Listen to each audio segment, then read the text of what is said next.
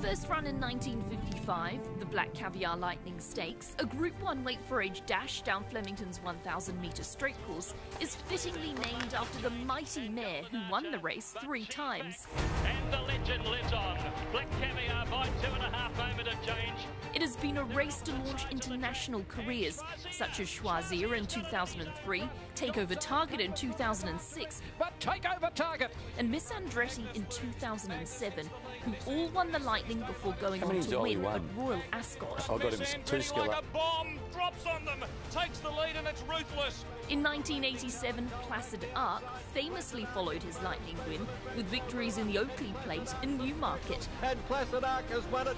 A feat replicated by popular grey Scalacci in 1992. But the brilliant Scalacci! While 24 years later, another famous grey gelding flashed up the Flemington Straight to put his name alongside a glittering list of winners of the Black Caviar Lightning Stakes. Chautauqua was flying home. He's flying. They hit the line. Oh, Chautauqua, and he's got there by a nose. Some superb winners. Big thanks to him, and I still can't believe Chautauqua got there.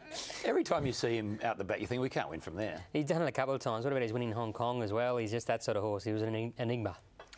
Bruce Guitrar won last year.